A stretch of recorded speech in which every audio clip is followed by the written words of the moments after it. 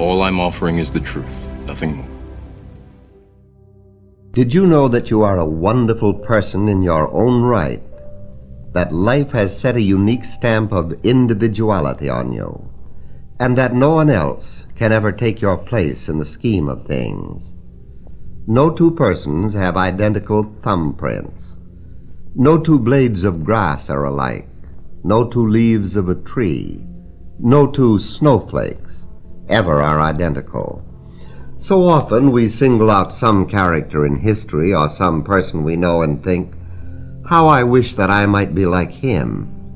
And yet this would be suicide to the real self. For if life had seen fit to make all of us just a little different, then we do not have to be exactly like others. If two people were exactly alike, one of them would be unnecessary in the scheme of things. Yes, you and I are individuals, but we are individuals rooted in one life, each drawing directly from it the power, the imagination, and the will to live as a personality of God, and to do this in a unique and a different manner. But of course unity does not mean uniformity. We can live together in harmony and with cooperation without infringing on the rights of others. This is the real meaning of democracy and of personal freedom. If 1,000 artists were painting the same landscape, no two drawings would be identical, for each would put something on his canvas that the landscape told him that it didn't tell anyone else. And so it is with everything we do. One of the great lessons of life is to learn to be yourself, to have confidence in the high impulses that come to you as an individual, and to know that a power greater than you are has willed you to be a little different from all the rest. If each is a unique personality, then it follows that all the power there is and all the presence there is back of every individual. There is nothing monotonous in this great scheme of things which we call life. The power to live and the intelligence to know what to do exist at the very center of your being, and you didn't put it there, and you couldn't destroy it if you tried. The sensible thing to do is to accept it and work in cooperation with life. It is my personal conviction that there is a spirit of the real self that accompanies us through life, but that we are only very dimly aware of it. There is an ancient fable which says that when the gods decided to create man and make him divine, they wished to hide his divinity in some place that would be difficult for him to discover.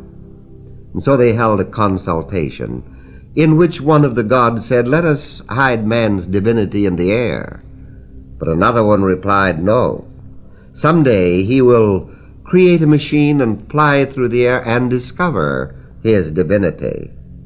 And yet another god suggested that man's divinity should be hidden at the bottom of the sea, while another said, "No, we have given man such power and such an imagination that someday he will make a machine that will penetrate the depths of the ocean." And so after much discussion, they all agreed that the best place to hide man's divinity, the place where he would be least likely to look for it, would be deep within himself, deep within man. For they said, he will always be looking outside himself, and he will never think that the thing he is looking for he already has. And so they hid his divinity at the very center of his being and left him alone to discover it. But always there was an urge in him, a feeling that there is something still undiscovered, something that could make everything right if he knew how to find it and how to use it. And it was this divine thing within him that Jesus discovered, his intimate and individual relationship to the one living Spirit.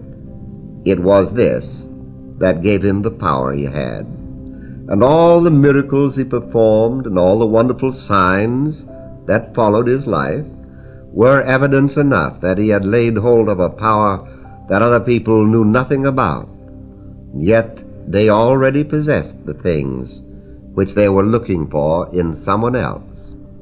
And don't you think this must be what Jesus meant when he said that it is neither in the mountain nor at Jerusalem, but within yourselves, that you must discover the real kingdom, the actual spark of life, the pattern of your own divinity.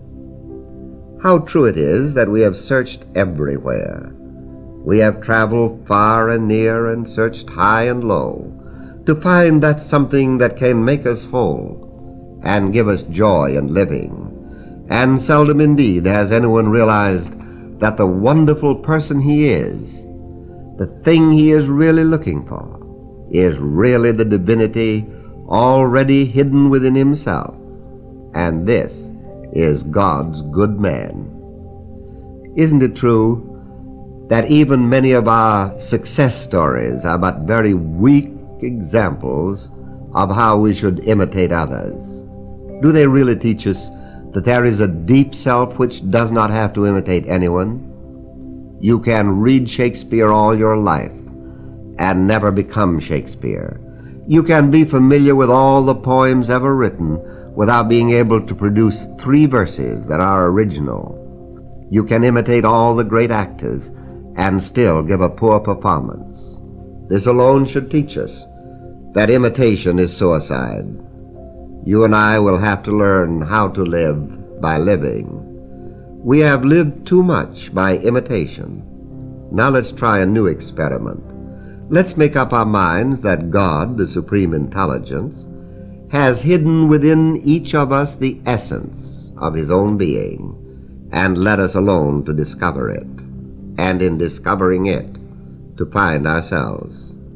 First of all, we must have a conviction there is such a real self, hid behind this mask that we are wearing.